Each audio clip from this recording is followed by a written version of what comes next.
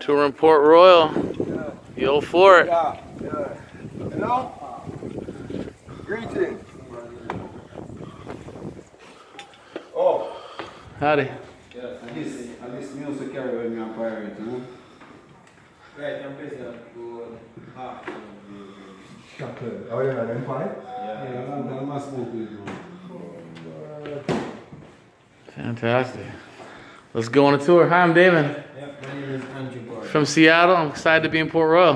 Yeah, well, you're speaking to a resident of Port Royal. Oh, fantastic. People still live in Port Royal. That's awesome. Yeah. Just outside 2,500 individuals. Wow. 2,500 people live there now. Just outside that. Okay. Figure. Well, I'm going to turn off my camera in a bit, but I want to maybe introduce yourself and say what we're doing. I'm a writer from Seattle. No problem, sir. So, yeah, can you give people a quick synopsis about Port Royal that I know a lot about Port Royal. I don't know everything, but you know the most. Can you tell me something about this for people who never heard of Port Royal? Yeah, well, truth be told, Port Royal began its history in the 1600s to be regarded as an island. So in size, the city was approximately 60 acres of land, completely surrounded by the Caribbean Sea, and it had a population consisted of up to about 8,000 residents. Persons who lived here came from England, Ireland, Scotland, and Wales. Persons were taken from Africa and enslaved here in Port Royal, and actually the town was basically categorized as the gateway into Jamaica, and it was mostly known for piracy and extensive trading.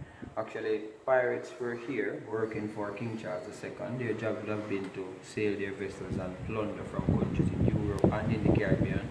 So the city of Port Royal was their safe haven or storage area for wealth. So to protect those wealth, they actually built 5 fortifications to encircle Port Royal.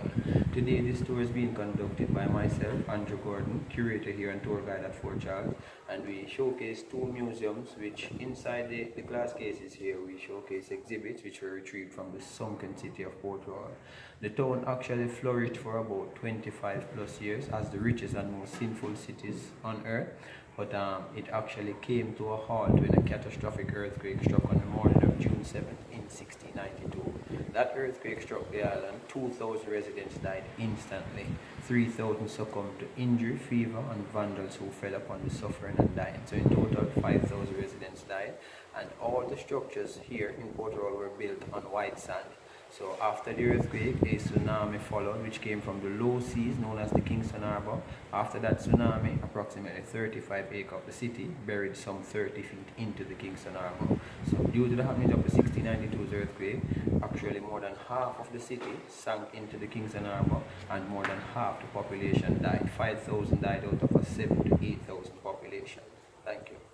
Excellent. It was an annihilation event right there.